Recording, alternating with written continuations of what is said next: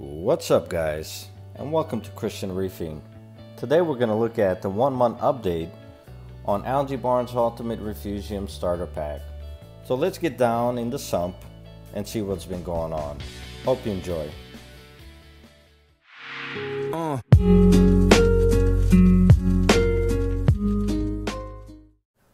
Alright guys, so let's do this. Let's look at the 1-month update on Algaebarn's Ultimate Refugium Starter Pack. What you're going to see is a timeline beginning from day 1 to 31.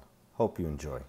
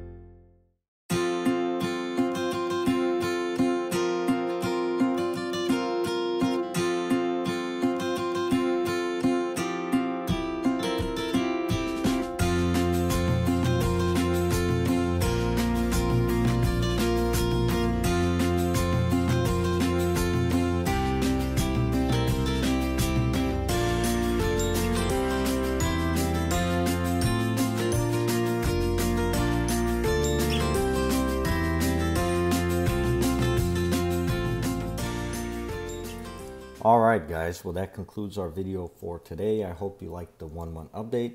As you saw, by day 31 there was a large copepod population in my refugium, and all I basically did was feed it every other day OceanMagik Pyhytoplankton, which is included in the pack. So hopefully this is something you could look forward to if you are purchasing the Ultimate Refugium Starter Pack. Until next time, don't forget to like, comment, and subscribe. Tell me how I can make these videos better. So until the next video, let your water teem with living creatures.